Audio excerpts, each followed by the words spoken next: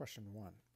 A study is conducted to determine if one can predict the academic performance of a first-year college student based on their high school GPA. The explanatory variable in this study is what?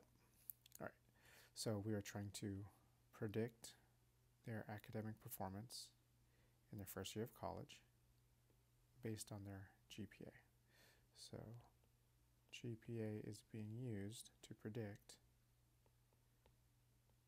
academic performance. Okay. Right, so our explanatory variable is GPA. This is the explanatory variable, and this is the response variable. All right, so the answer should be B.